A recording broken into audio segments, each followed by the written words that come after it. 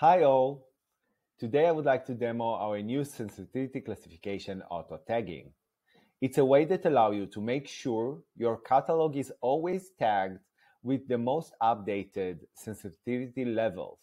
It can be high, medium, or low, but you can always define different sensitivity groups such as priority, risk, etc.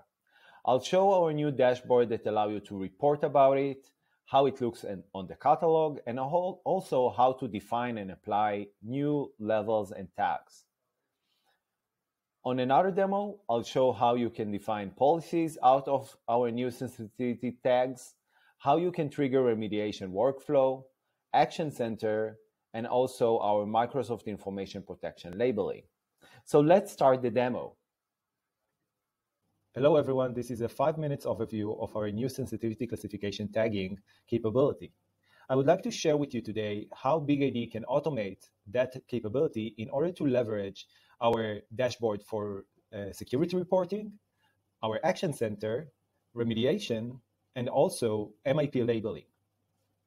So first of all, I would like to show you the final outcome of using sensitivity classification in BigID.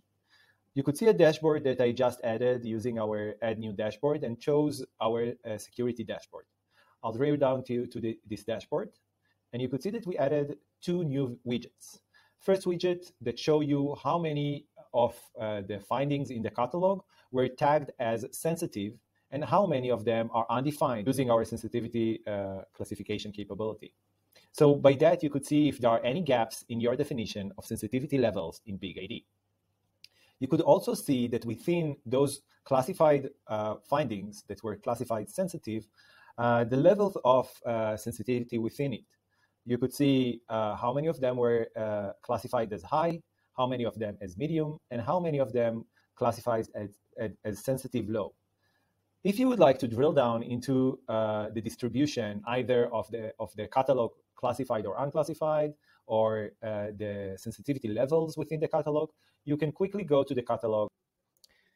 In the catalog itself, you could drill down and understand how many objects were tagged with different sensitivity levels. So for example, under tags, you could see here that I created a new sensitivity tag for priority, P1, P2, and P3. I can drill down into P1 and see what objects got tag automatically of P1. Same tag got sensitivity high. I would like to show you how you configure it. We have a new section for sensitivity classification. You could see here different classification groups that were created. The first one is an out-of-the-box classification group. So here you could see that BigID built for you rules of how you define high, medium, and low sensitivity. You could see here that we injected input query, but as a user, you can always define your own level and your own query, either using our query builder or the input query. I'll show you an example of something that I created beforehand. For example, definition of risk. I added here different levels: extreme, critical, high, medium, and low. And once I took an input query here and defined this extreme by the definition of those attributes. And second, I used, you could see here, for example, our query builder. Query builder allows you to choose specific attributes, choose whether it's an and or between them, add new groups to define the relationship between them, etc.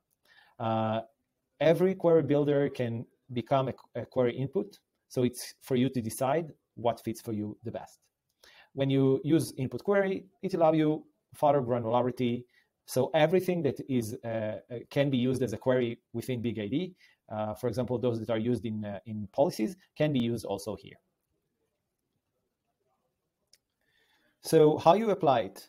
It's easy. You actually press here, and it will label all the objects in your catalog with consideration of either it's high, medium, and low, taking under consideration the rules that you've defined.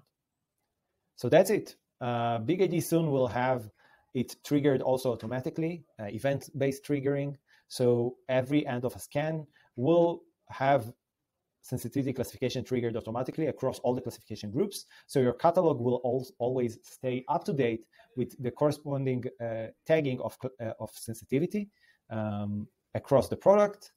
So you can either trigger a policy using it. You can also trigger an action in the Action Center. You could see here an example. And you could also propagate it to our remediation application.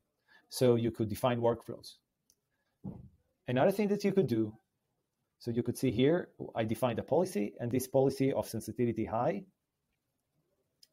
or priority 1 was propagated to the remediation, and you can use it. And you can also configure it as an MIP label that will be propagated to the files using our new SDK. I used here saved queries and defined that catalog tag sensitivity default high would mean in MIP highly sensitive, and the files will be labeled accordingly. So that's it. Thank you very much. Let me know if you have any questions.